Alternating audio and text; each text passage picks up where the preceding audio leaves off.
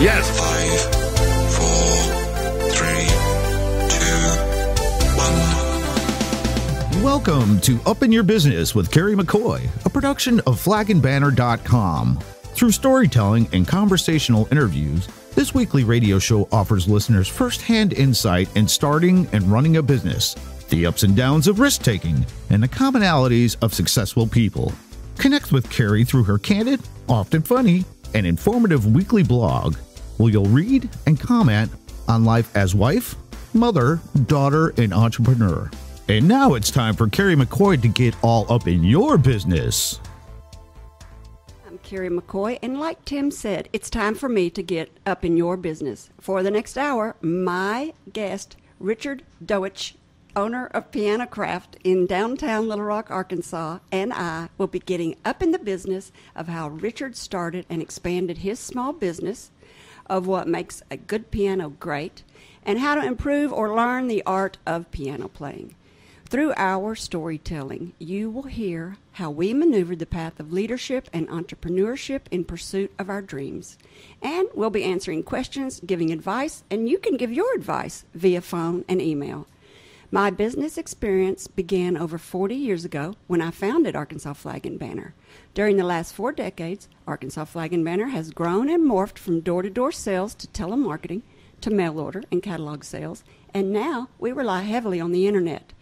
Each change in sales strategy required a change in company thinking and procedures. My confidence, leadership knowledge, and my company grew. My initial $400 investment now produces nearly $4 million in annual sales. Each week on this show, you'll hear candid conversations between me and my guest about real-world experiences on a variety of businesses and topics that I hope you'll find interesting. Running a business or organization is like so many things. It takes persistence, perseverance, and patience. I worked part-time jobs for 9 years before Arkansas Flag and Banner grew enough to support just me. It's now grown and expanded so much that to operate efficiently we require, are you ready for this? A purchasing, manufacturing, graphic, shipping, technology, accounting, marketing, sales, and customer service department, plus a retail store. 25 people make their living from working at Arkansas Flag and Banner. I hope you'll take advantage of this unique opportunity to ask questions or share your experience by calling or emailing me and my guest on today's show. Before we start, I want to introduce the people at the table. We have Tim Bowen, our technician, who'll be taking your calls and pushing the buttons. Say hello, Tim. Hello, Tim. My guest today is Richard Deutsch. How'd I do?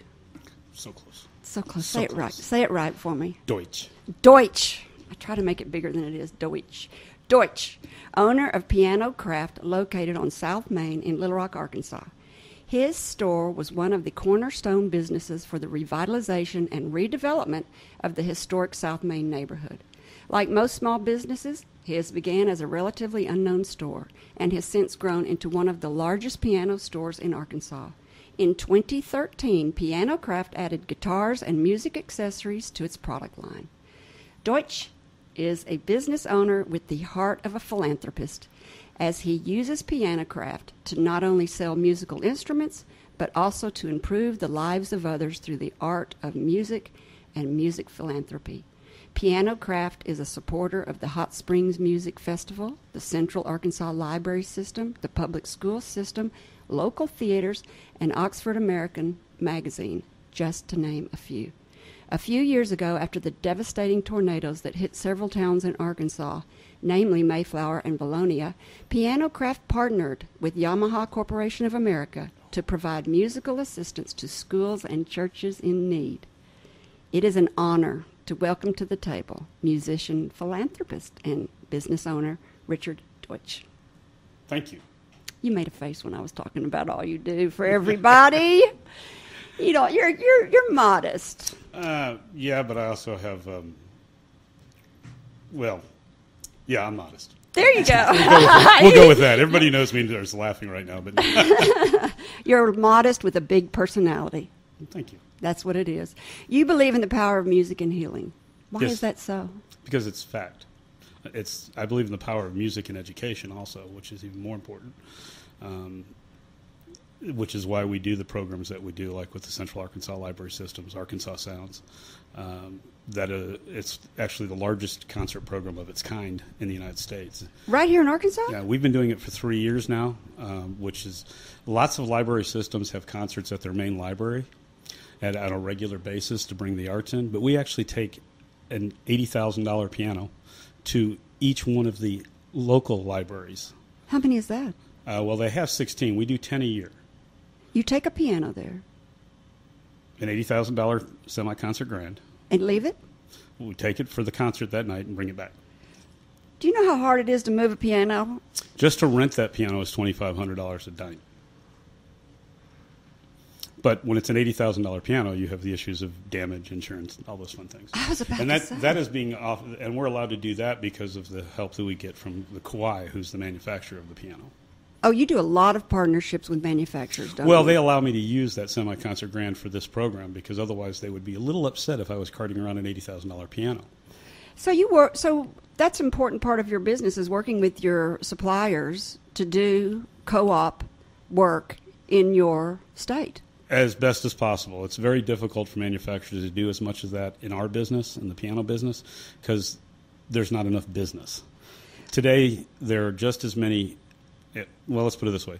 In 1920, the population of the United States was at a certain amount, and we sold a certain amount of pianos. Today, we sell half the amount of pianos we sold in 1920. The other half is sold in digital pianos. So we're still selling the exact same amount of units between electronic pianos and acoustic pianos, but we have 3 times the population. That's because of TVs. Well, that's because of TV and because music's not important in our education as much as it should be.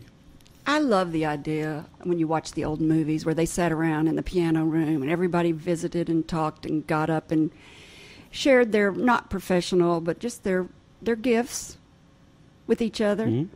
And it was just so civilized. People are amazed when, like, their great-grandfather, that may still be alive, that are in the 90s, will walk by a piano and all of a sudden be able to play something. They're like, we didn't know he could play piano, because most people in that age group took piano lessons. Really? Pianos were in every home, old uprights, you name it, because that was the entertainment. They had radio, barely. Before that, in 1800, and they had home entertainment, piano, education.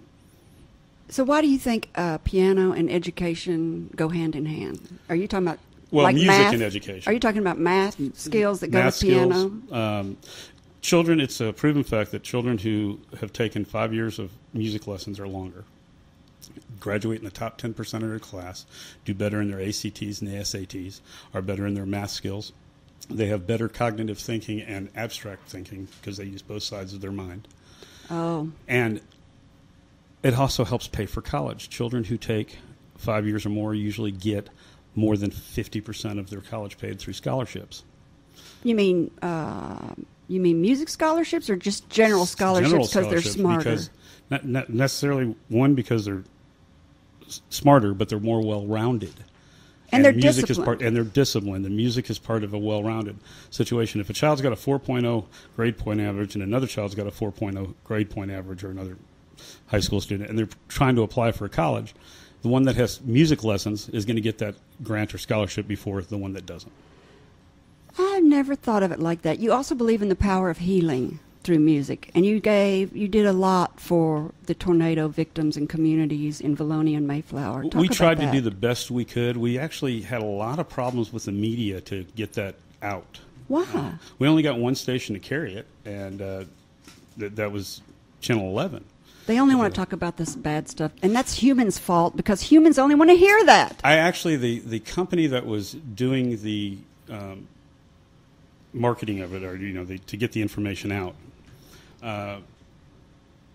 was calling me going, what is wrong with these people in Arkansas? This is perfect timing. It's a feel-good story. It's great information.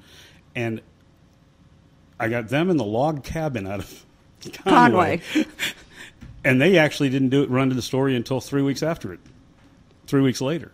Well, I think that speaks to to the human nature. We just like gossip and negative stories. I hate to say that. But Yeah. I'm sure that they're in the business of knowing what people want to hear. But I agree that would have been a lovely story to get the word out. When I came in and met you, I just met you a few weeks ago, and when I came in, I heard you play effortlessly on a piano in your store while you were selling. I am not a musician. You are not a musician? How could you play so good and with so much passion? Because I've been in this business for 30 years, and I play music that I like, but I play to sell. Matthew, I just burst your bubble, I know. Matthew, you and I heard him play. Would you think he's not a musician? No, he's good. He was good. To people who play, I'm not a player. To people who don't play, yeah. And to people who don't play, I'm a player. Oh. But I would never sit down with a group of musicians and say, "Oh, come on, let's have a." Well, that was my next question. Why are you selling musical instruments and not performing them? It's because you don't think you're good enough to perform with musicians. I'm not. Well, It's not I don't think. I'm not. How did you even get in the business of the piano? I sold shoes. Oh, I did too one time. But that doesn't have anything to do with pianos or flags. No, I was working in a mall in Austin, Texas, and a gentleman came in, and I was playing with this little Casio calculator that looked like a piano. And he happened to work at the Lowry Organ Centers across the corner in the mall, and for 2 months, he kept trying to get me to go to work for him because he was opening up a new location and he wanted salespeople. And finally, he just walked in and he asked me how much I made, and I told him I made $2,000 a month, which was about $500 more a month than I was actually making. And he said, "Okay, I'll guarantee you twice what you make for 6 months if you come to work for me in writing." Well, let's see. Young, single, stupid, money, dating. Yeah, I'm good. I left working for shoes and started selling organs. You have just given the biggest tip to our young listeners. You never know who's watching. That's what Skip Rutherford said a couple of months ago. When he was on the show a couple of weeks ago, you never know who's watching. So always do a good job. You never know where your next job's coming from. I have a friend who was working at Grady's Pizza Parlor who's making 6 figures now, and he was a waiter at Grady's Pizza Parlor, and one of his customers said, "You are a top-notch guy. Come to work for me." And he did, and he went through the ranks all the way up in this company. So anybody listening young out there, just take a job and do it good, and you never know where it's going to lead. So this is a great place to take a break. When we come back, we're going to talk more about Richard's store, Piano Kraft. We're going to learn about pianos, their different styles, and what makes a good piano great. And last, we'll get helpful tips from this expert on how to improve or learn the art of piano playing. He's frowning over there. You've got to know. You sell them. You've got to know. I'm speaking today with Richard Deutsch, owner of Piano Kraft. How'd I do, Richard? Much Did I better. say it right? Oh, I don't know why that's so hard for me. I'm like impaired. Richard, you moved here from Dallas, Texas. When, why, and was Piano Kraft founded in Dallas or founded in Little Rock? Actually, Piano Kraft was founded in Little Rock by my ex-partner. Oh, really? And he was very close to not being open any longer, and just happened things were working certain ways in Dallas. I had things going on there, and it just looked like a great opportunity, so I bought into the company. And then 4 years later, I bought him out. So you learned to sell pianos in Dallas? No, learned to sell pianos in Austin. Austin. Oh, that's right. You said Austin. You were working at a mall selling shoes in Austin. Mm-hmm. You learned to sell them in Austin, and then how'd you end up in Dallas? When I left that company after a few years, I had moved to a couple of different places. Went back to Dallas where my family was. My mother, Your mother and father? Mother and sister lived, and my dad lived in there. And started working in another piano store? No, actually, yes, in a piano store that I only worked there about 30 days because Bad owner. They had no clue. Yeah. Bad management. And then started working selling tote the note cars. I found out people have more money than they actually tell you they have. Tote the note cars. If I ever open a used car lot, I am going to steal that. That's what it is. They call it tote the notes, in Dallas. And so you were a used car salesman. And the lady who owned the place, literally, and it was the most educational thing can say that you learn about people but I would never want to do it for a living.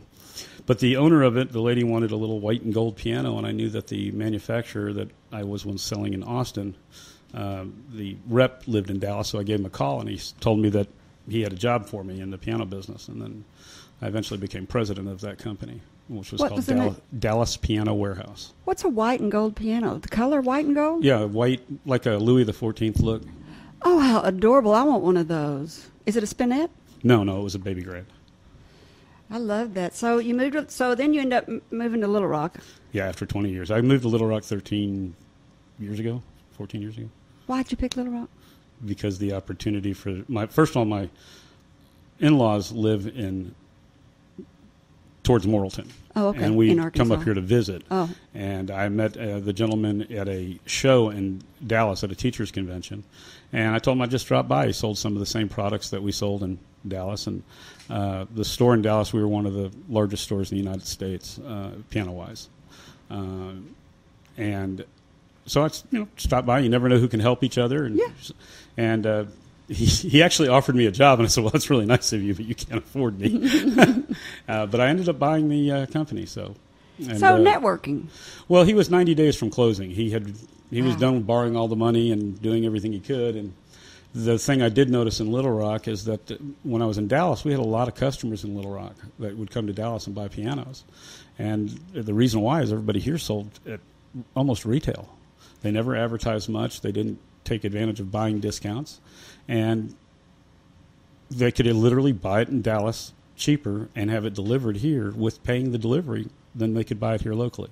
So your connections made Piano Kraft successful too. Yeah, I was also in manufacturing at one time on the wholesale side, so I have the experience on wholesale and retail. And was it already on Main Street? Yes, store's been on Main Street. It opened on Main Street.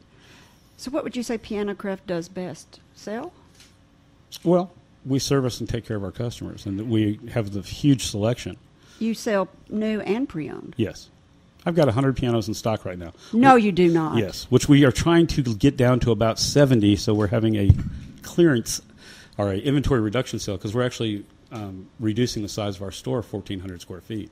Where are you keeping all those pianos? Well, when you walked in, the grand room has over 30 grands in it. It did? Yeah. Well, when you look at your website, you can see this long... Yeah. It doesn't feel like it's as long as it is with as many pianos in there. Yeah, there's 30 grands in there, or 28 grands, and right now the store's 7,000 square feet, and we're reducing it down to 5,400, and that will still be a huge piano store. So now you're selling guitars. We are selling guitars, and we're also doing band and orchestra rentals and repair. In fact, I just got back from Tampa, Florida, to do training for repair on band and orchestra instruments. So that's a new thing that we have started this year. Do you repair pianos too? Yes, we are. You do? Yes. I do not tune. I can fix. But those who can learn, those who can't teach, I have no patience. So I do not. I can do the repairs, but I let my technicians do them.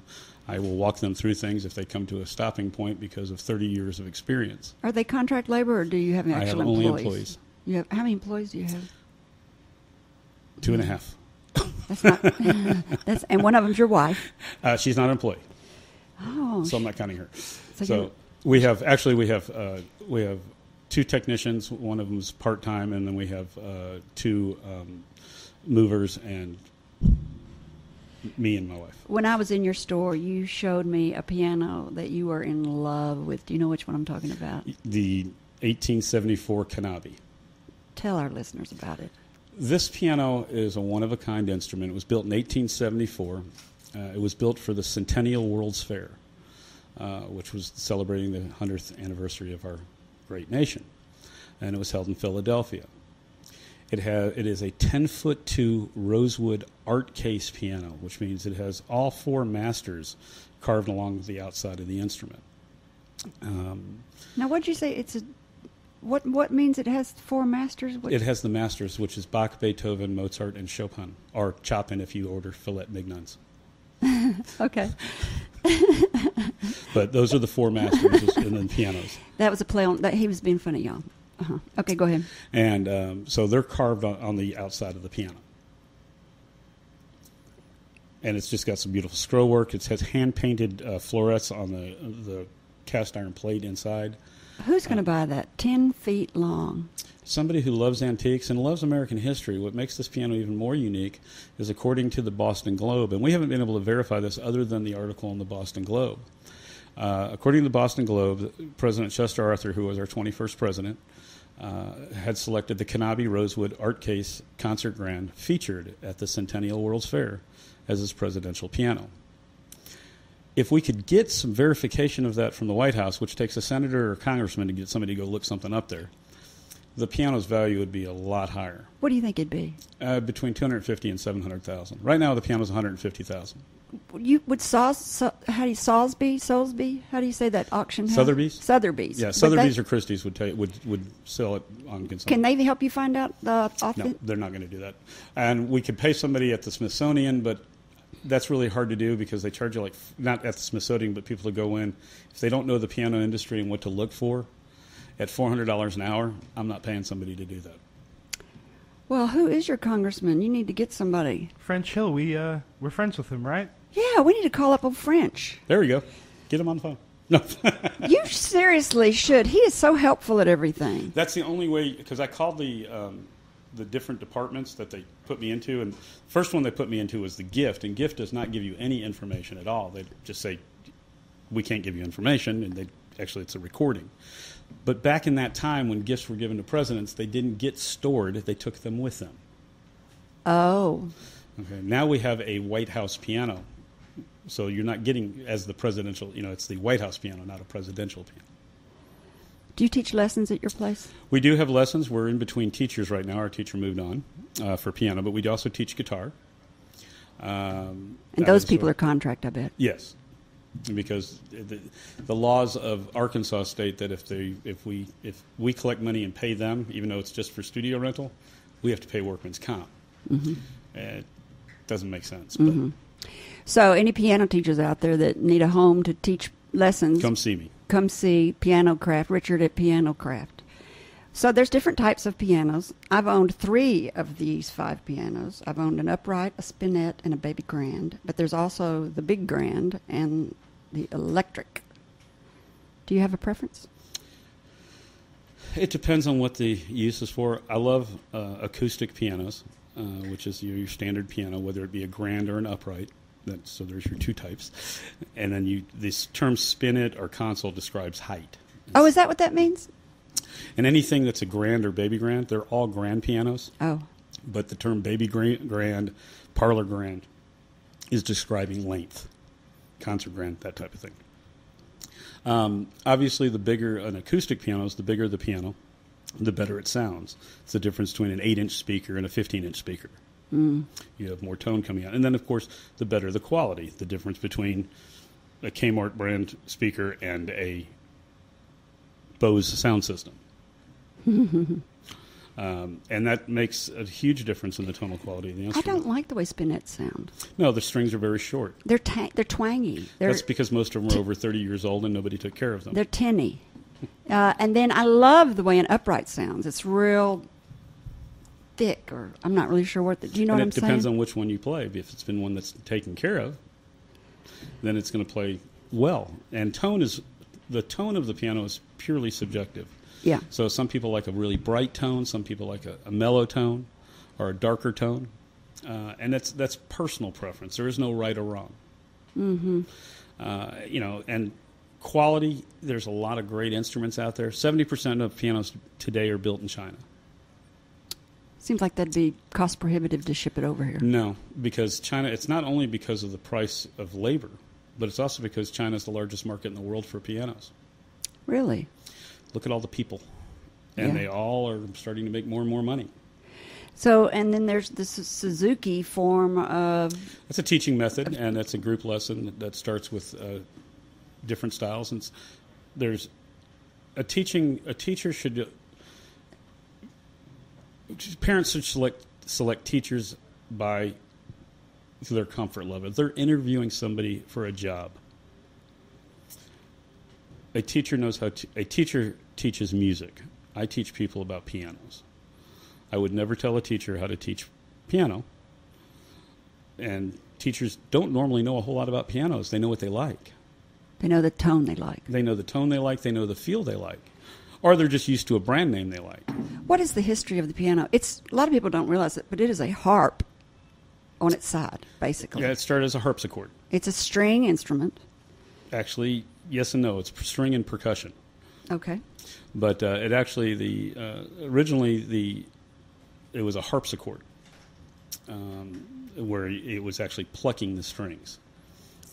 And then later on, Cristofori, who invented the piano over 300 years ago, created a striking motion where it struck the string. And that's the piano forte. What country is he from? It would be Italy. I was in Washington, D.C. one time, and I was walking through a mall. I think it was the Kennedy Center, and they had a girl playing the piano. I don't guess that's a mall, but it was the Kennedy Center, and they had a girl out in the lobby playing the piano. She was standing on the bench, reaching inside to her grand piano and plucking the strings, and it was beautiful. That is, people have come up with some great, unique things that they do with instruments. That is very bad. Your oil on your skin is real bad on brass strings. It actually deteriorates it. But yes, there's a lot of people that do that. In fact, my uncle, who was a professor of music at Bournemouth University in England, he actually started the doctoral program of how to write music for film and television. And he's a guest lecturer on the National Film and Television Institute.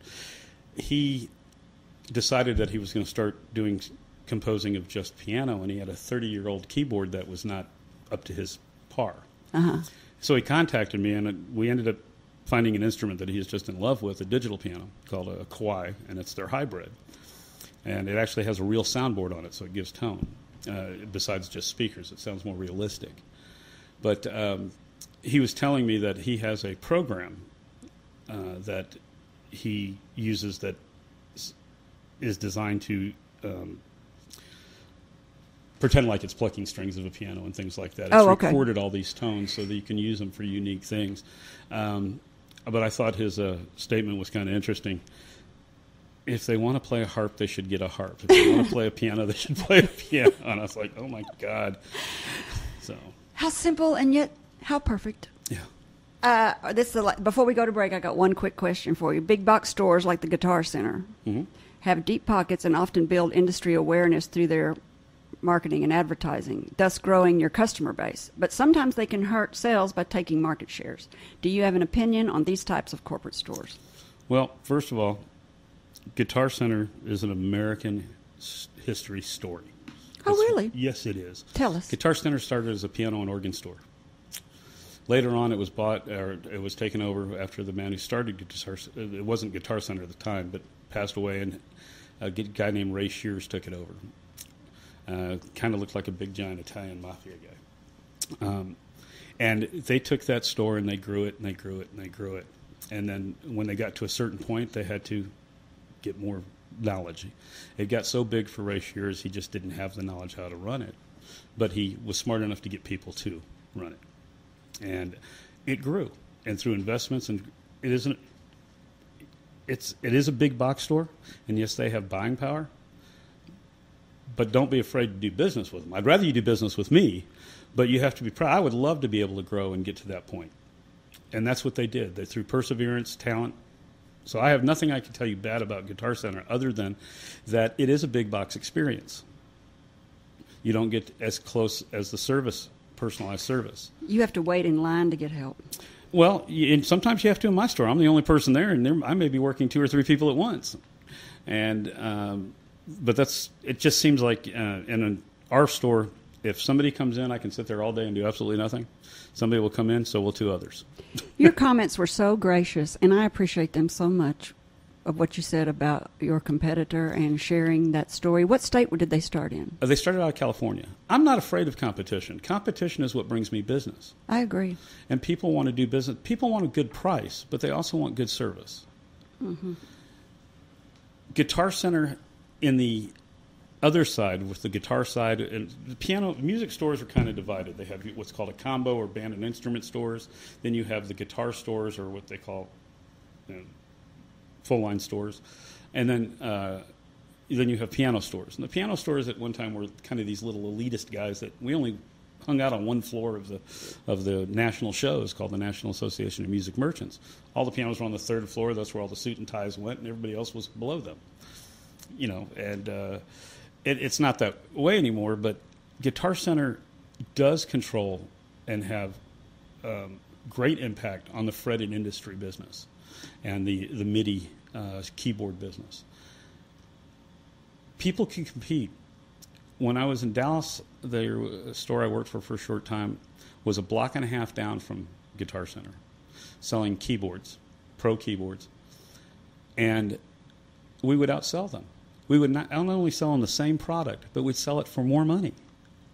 Right. Price is not the only reason people shop. It's not the only people buy. They bought because we offered them a package, so they got a great value that they weren't getting offered at the other place. And great service. And we were literally a block and a half down. That's a great story. So it's not about the big box. It's about the customer service. It really is. I say that to people all the time at Arkansas Flag and Banner. Don't I, Tim? But we'll never ask my employees to drop something off on the way home. What does that mean?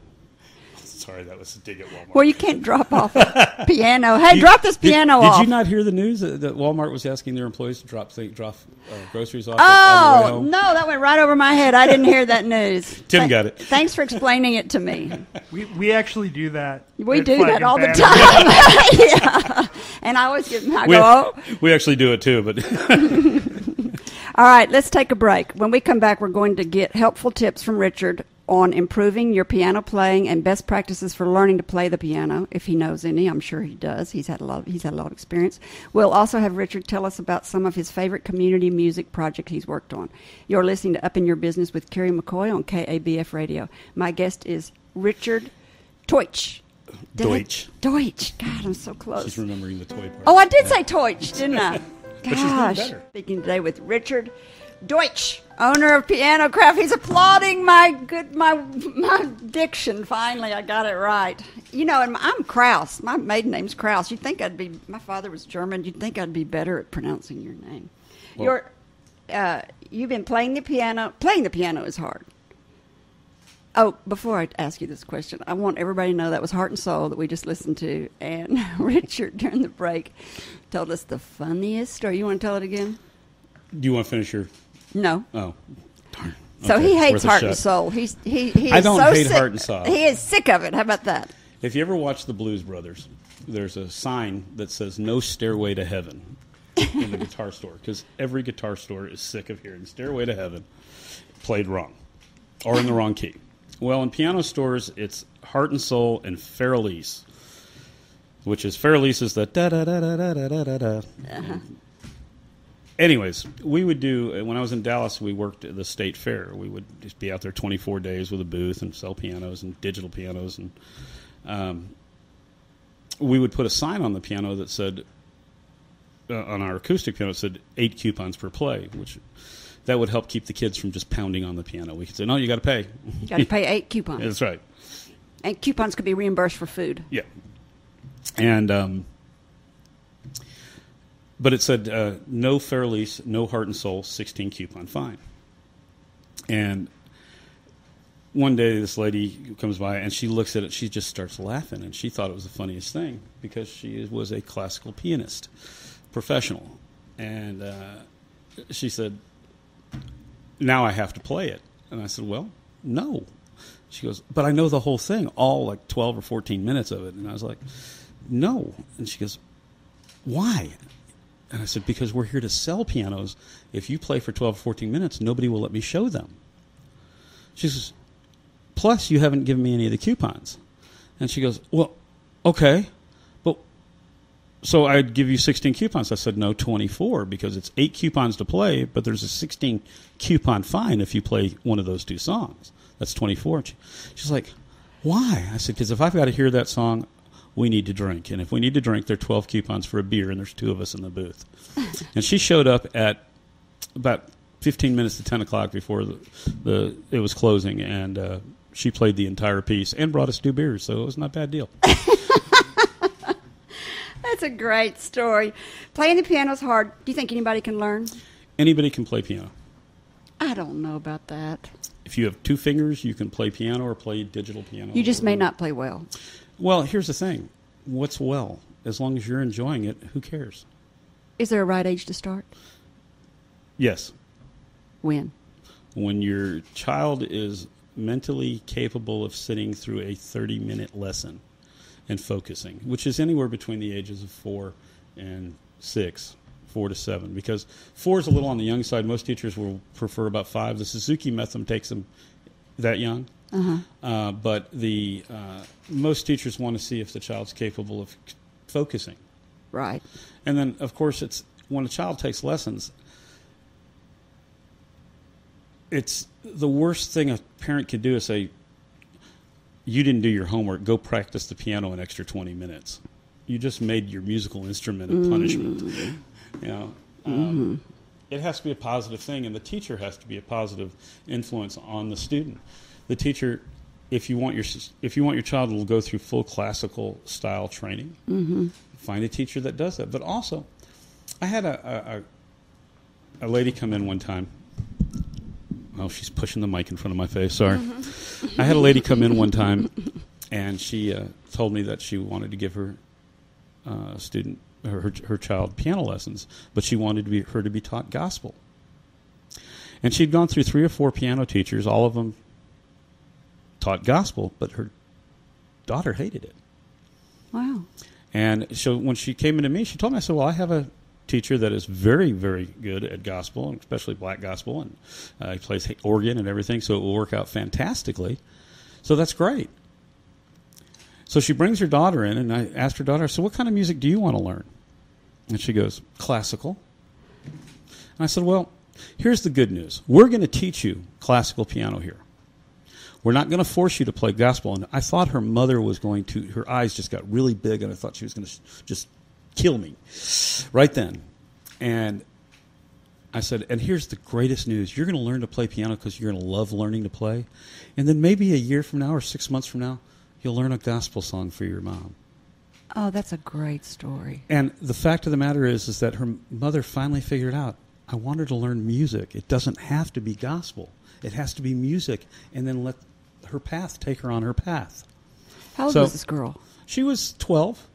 She knew what classical was, and she knew what she wanted.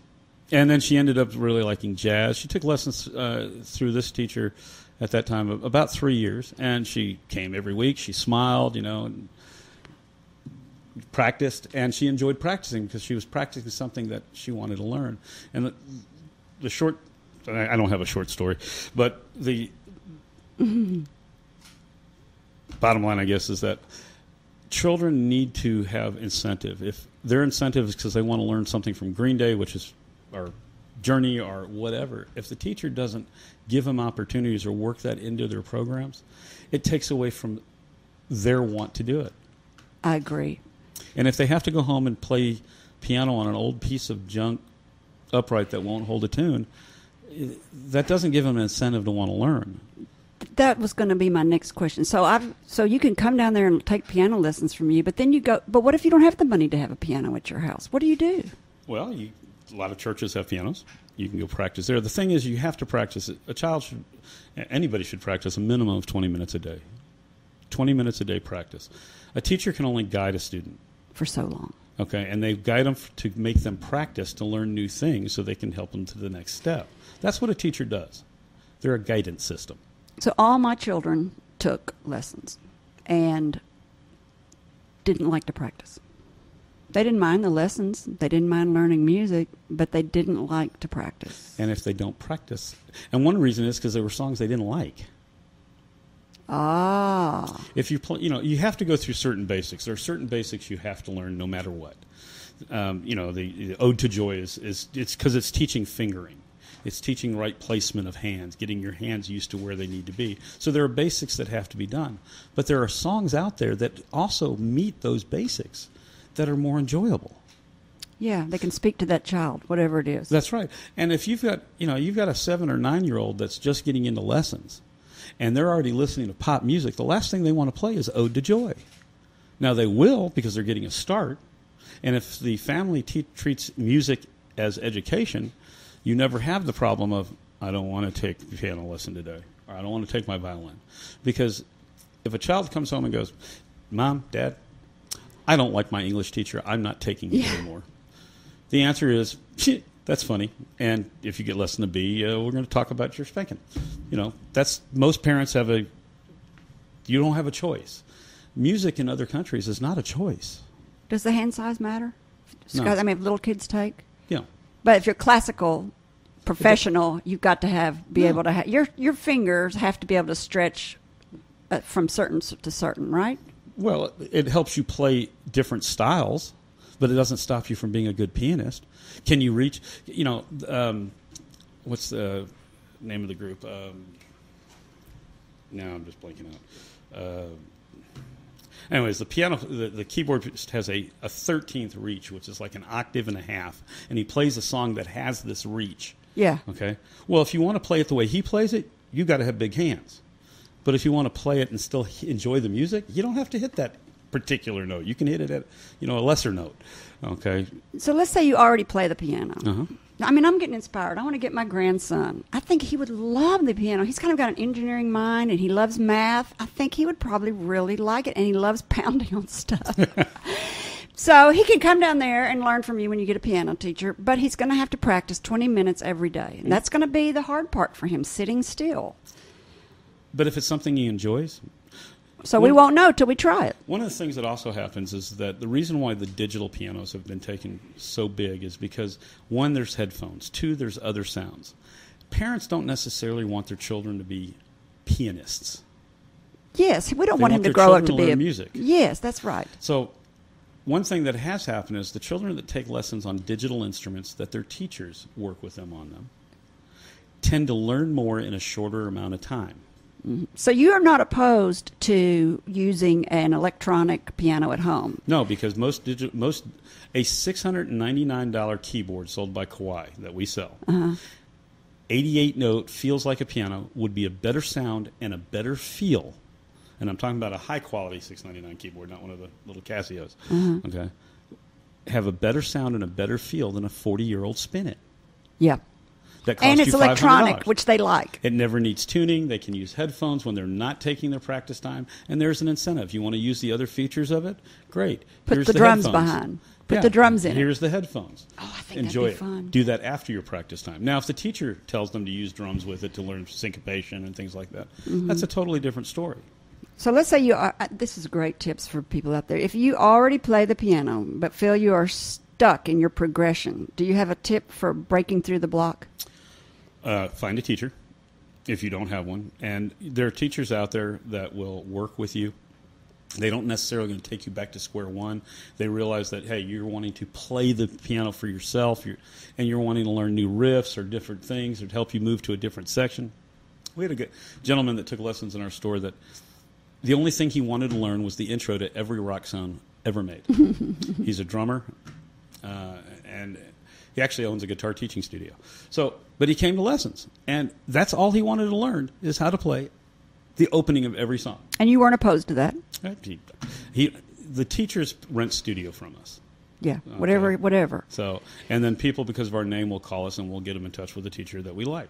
So many professions have continuing education, or not even professions, but continuing your education through all of your life is important. So it does make sense to keep doing that with a piano. If you like playing the piano, continue your education by occasionally getting a teacher. Well, if you're trying to learn new things, I learn new things because I play at all different times. People say, do you have a piano at home? And I say, no. Well, you don't need one. You got a whole store full of them. I got 100 of them. And when I go home, the last thing I want to do is play piano. Yeah. Because I can relax at work and play piano. Or I'll stay late and play piano. I don't read music. I play out of fake books. And I just play for my own enjoyment. You don't read music? Mm-mm. Do you think that it's better to be... Well, I can actually tell you what notes... I understand theory, but I don't read music. So you just play from your ear? No, I play from a big note songbook that writes the letters in there. And over 30 years, I've learned some tricks to the trade. Oh, Richard, I love you. You are just humble and confessing and gracious. There's a gentleman by the name of Scott Houston that created a program called Play Piano in a Flash. It was on PBS. Yeah. Okay? It is the old one-finger organ method changed for piano. It's great. And he was in our store doing a seminar one time, and he said, Nobody goes home and says, I want to learn a piano I want to learn a song I've never heard before. Yeah. Nobody does that. Nobody goes, I think I want to go learn a song I've never heard before. So his thing is, don't worry about timing. Don't worry about the theory. Play it. Happy Enjoy birthday. it. And if you play it, hum it. If it doesn't make a difference, you're not trying to be a professional. You're not out there entertaining. Well, my 7-year-old would like to learn Happy Birthday. It would just probably make his day if he could learn that and play it at every one of the birthday parties. I think he has to pay the rights for that. Oh, is that right? We actually have to pay, because we run these player systems and we'll take them to outside markets. Mm-hmm. We have to pay the generic ASCAP because to take care of artists who deserve it. Talk about muscle memory for your hands. I'm not a doctor. Well, I know that when my kids were playing, they would play this note, and then they would make a mistake, and they would start at the beginning, and they'd play it again, and they'd make a mistake. That's the biggest problem in learning. Now I understand what you're talking about. Everybody, when they make a mistake playing piano, they stop right then and start over, thinking they're going to get past it. But what they're really practicing is making a mistake. What they need to do is when they make a mistake, keep playing, work through it. The fingers will find their self. But if you just keep stopping every time you make a mistake, darn, and then start again, darn, all you're doing is perfecting making a mistake.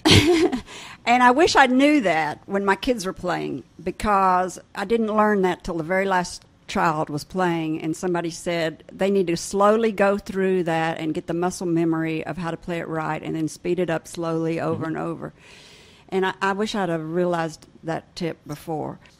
You're listening to Up in Your Business with Kerry McCoy, and I'm speaking today with Richard Deutsch, owner of Piano Kraft. We've got 8 minutes left. I want to hear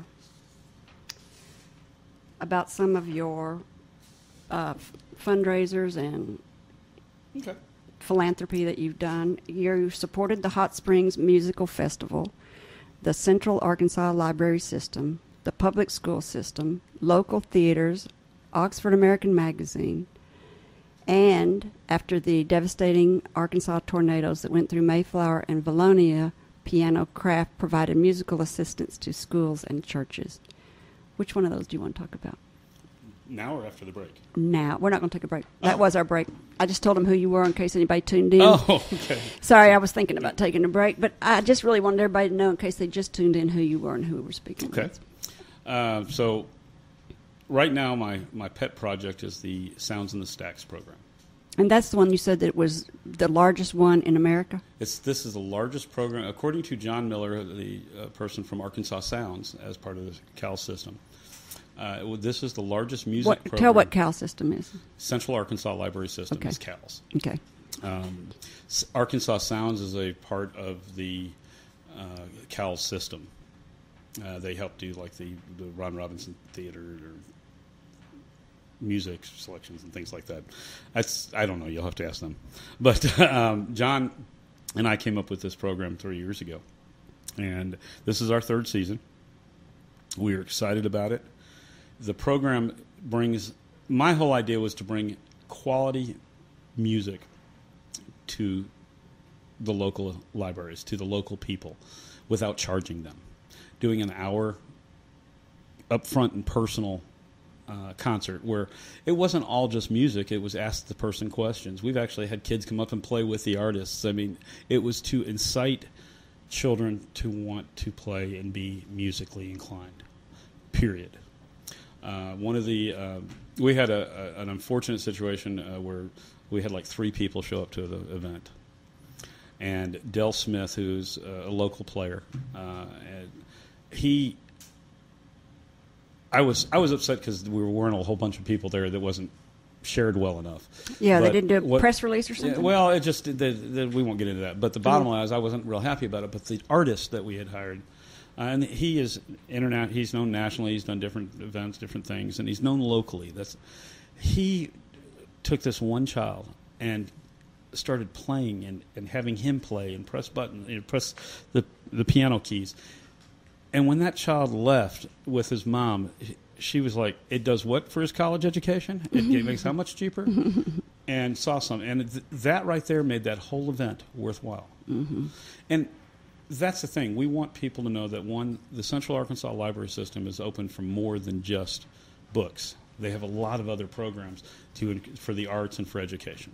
That's a great. So we've supported that for 3 years, and we take an $80,000 piano 99% of the time to 10 of the libraries per year. So how do people find out about it? They can go to our website, which is pianokraft.com. They can go to the CAL's website, Central Arkansas Library Systems, and look through Arkansas Sounds. And there's posters, and then Channel 7 is our partner with that, and they actually, Ned Purby is going to be doing our next concert, which is July 27th, I think. I'm not sure on that, so check my website. I just got the final bookings on that. Okay. But he is playing July 27th, so that's really exciting. But he announces it during the 6 o'clock news when the concerts are going to be the week before. You just told our listeners how to get in touch with you. Is the best way to get in touch with you through your website or to call? Call. I am old school. I want to talk. So now, if you want me to remember, we have to put it down somewhere. But other than that, call 501-372-1446. Well, that's what your wife's for. She will put it down for you and put it on your calendar. You've met my wife. Yes. No. You two have a lot in common. Yes. Fiery. Yes. Fun. Very stubborn. Fun. I'm not stubborn, am I, Tim? Not in the slightest. No. Was that sarcasm? And then I got in trouble when I first met you. I said, "Oh yeah, you're the one that's crazy." Oh yeah. It's don't say that. Actually, we don't have enough time to say what you really said. But I appreciate having me on your show. This is a great show, and it's great that people want to hear and listen to different things going on, and like some of the 12-step programs. Maybe somebody in business was listening out there, and something we talked about helps them. Wow, that was really well said. I'm going to thank you, Richard. It has been a real pleasure getting to know you. Thank you. I really didn't realize what a cool dude you are. This cigar is for birthing your business and for giving quality of life to so many people through your musical contributions. Well, this is a beautiful cigar. It is, isn't it? It came from the Humidor Room at Colonial Wine and Spirits on Markham Street in Little Rock, Arkansas. Tim, who's my guest next week? Next week we are going to have all three of the Bruno's brothers. The Bruno brothers from Little Italy. I love that place. Thanks again, Richard. Thank you. You're awesome. If you have a great entrepreneurial story you would like to share, I would love to hear from you. Send a brief bio and your contact info to questions@upyourbusiness.org, and someone will be in touch. And finally, to our listeners, thank you for spending time with me. If you think this program's been about you, you're right, but it's also been for me. Thank you for letting me fulfill my destiny. My hope today is that you've heard or learned something that's been inspiring or enlightening, and that it, whatever it is, will help you up your business, your independence, or your life. I'm Kerry McCoy, and I'll see you next time on Up in Your Business. Until then, be brave and keep it up. You've been listening to Up in Your Business with Kerry McCoy, a production of flagandbanner.com. If you miss any part of the show or want to learn more about UIYB, go to flagandbanner.com and click on Radio Show. Like us on Facebook or subscribe to her weekly podcast wherever you like to listen. All interviews are recorded and posted the following week with links to resources you heard discussed on today's show. Underwriting opportunities available upon request. Kerry's goal is to help you live the American dream.